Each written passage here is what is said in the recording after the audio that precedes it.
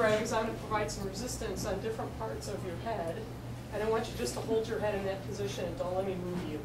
Okay, you guys are going to do the same thing. Get used to that don't let me move you words. So first of all, I'm going to test side bend.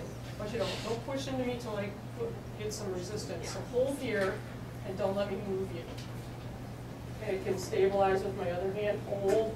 And this is not a break test, however you are going up to kind of close to maximal resistance. Hold there and relax slowly. I don't want to just jerk off because his head's going to crash. Okay, then I do the other side. Hold here. All right, for use of words. Hold here and relax. Don't let me push your head forward. Hold here. That's extension. Relax. And don't let me push you back. Hold here. Now, when I'm doing flexion and extension, I'm not doing straight back. I'm doing kind of an arc of motion. Same thing for side bending, same thing for extension. Okay, rotation.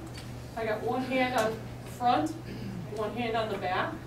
He's going to try to rotate to the right. This hand blocks, this hand blocks. Okay, hold here and don't let me move you. And relax. Okay?